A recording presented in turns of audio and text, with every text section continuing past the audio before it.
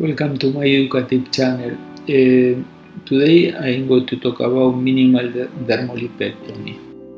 Generally, if you go to a surgeon, plastic surgeon, for this flaccidity of the skin, distortions of the skin with a lot of wrinkles, the surgeon is going to offer an incision from here to here, remove all this tissue and bring this point to here.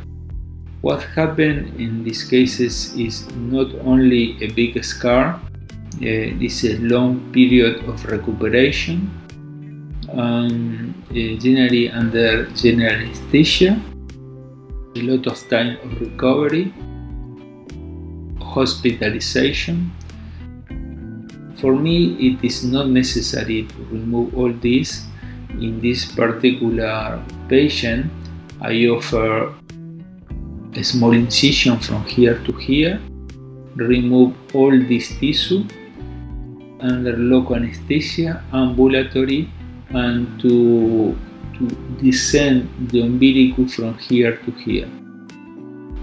We can see the patient after 1 month, the small incision. At this moment, I have a redness that is going to be white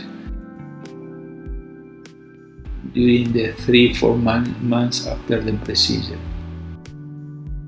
And I think this is nice, good result, not perfect, but the time of recovery, not painful.